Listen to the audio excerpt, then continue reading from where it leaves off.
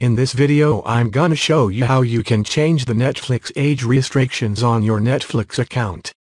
I'm going to show you step by step how you can do this, and you can also do this on your phone. So just keep watching and you should be able to do this. So you want to go to Netflix and sign into your account.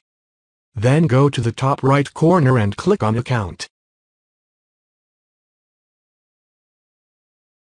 This will then take you over to the settings page where you can scroll down and you can see the profile and parental controls.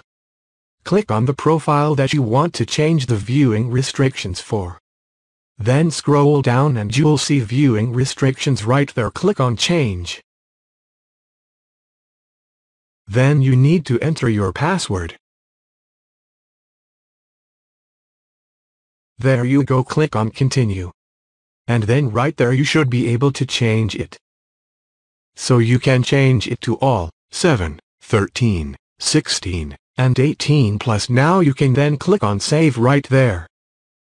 And you can also remove specific titles for this profile regardless of maturity rating.